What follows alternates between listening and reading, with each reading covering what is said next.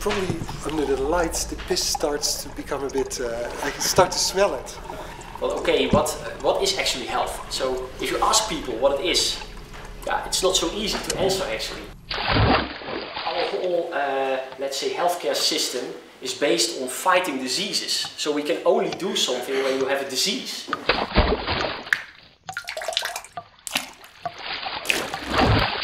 What would be much more interesting, of course, is to maintain your health and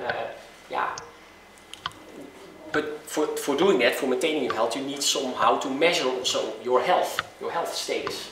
So it is very nice if there will be tools available for everyone that you can get some indication of your own health.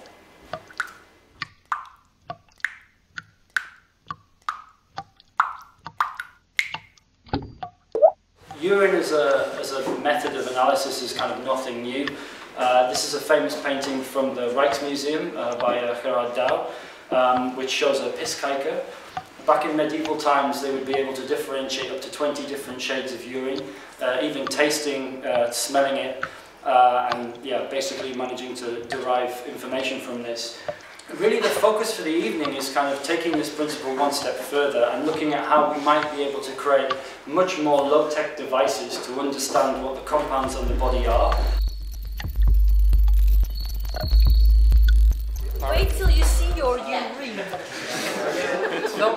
How many liters of urine do we have? In tweede of derde maand. Why is one pole now negative and the other pole positive? There's two different metals there. Oh, These are two different metals. Yeah, this is zinc and this is copper. You have to put vinegar in this? Voltage goes up. Awesome. Yeah, we're at the 1 volt. 1 volt right now. We should also make 1.6 volts. one big battery of urine to see the difference between urine and water with vinegar. Maakt het uit hoeveel contactoppervlak ze hebben? Ja, maar heel weinig verschil. Ja, zo is hij uit. Ja? Ja. Zodra er ook maar een beetje licht in de ruimte is. Zo is hij aan. Nee, is toch een verschil, hè? Toch een verschil. There it goes. It's also her workspace, so it's... I'm sorry if I spill way on your workspace. Jean? So did we pee enough? It's still warm. Oh, it's still warm. The experiment is that now this is the first time we're putting actual urine to the test. The slightly warm yellow stuff. Nou doet hij het tenminste. In case I spill it? Well, let me just get my wine. That's a little too funky for me.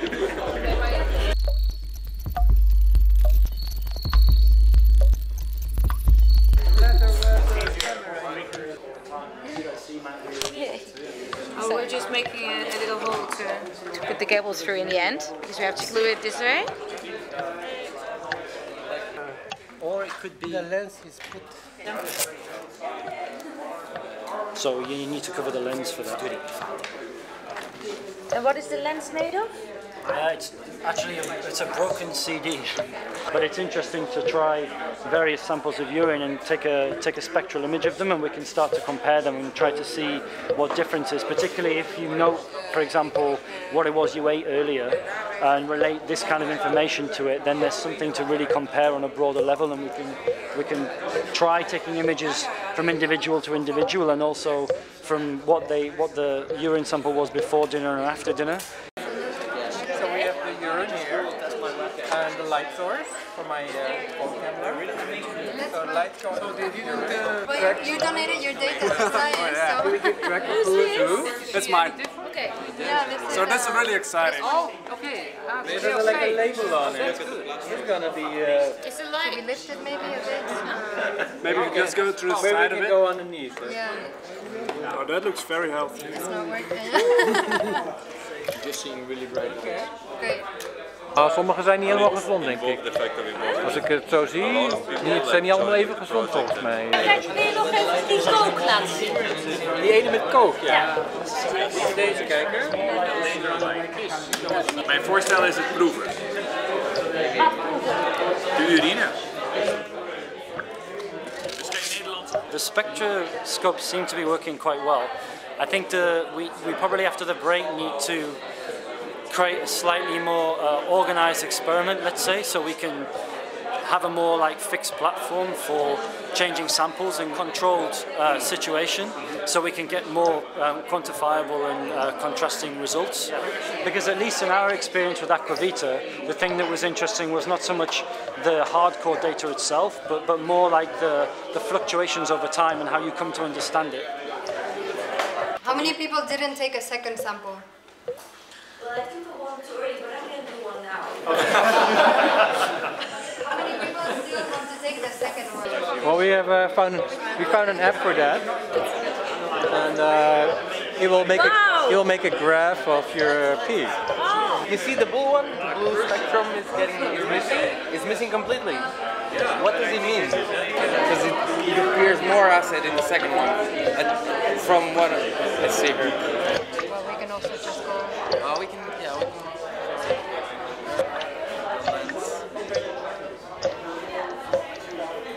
I was wondering, this program to analyze like the spectrum, is that freely available? Yeah, this is online. Which samples have you tested? Because I think we should take the ones you've done over there and also get. But is this sample marked? Okay. This is one. I'm wondering if we could test these samples because they've been through the spectrometer. Yeah, we can do that. Let's do it. And then. Oh, you do it like that? Yeah. You dirty guy. This is my piss. This is supposed to be Sample number 1, sample number 2. Bon appetit. So we are above 1.8, which is quite high compared to you. 1886. It's more. 1.8. Changing rapidly. Yeah, also moving. Well, it's like 1.7. But that's funny because like in the space of an hour and a half there's 0.01 of a volts difference between the two. I guess we can do the other one as well. Then we have something to contrast it with. This is Vika's first sample, and that would be her second one. And this would be Thomas's first sample, and that would be her second one. Maybe we can look at Vika, could you like explain a little bit about what you ate? I ate a salad with cucumber and mozzarella and tomato and some bread. Yeah, that's what I ate actually. And what did you drink? Water. Water? No, and a glass of wine. Some wine. Yeah. No, I guess I did have a lot of coffee and wine or something like that. Yeah, actually, like some of the... It's a myth, but yes. Well, certainly in the colour of the urine is pretty obvious, I think. Yeah, and I think also from the image you can see quite a drastic change.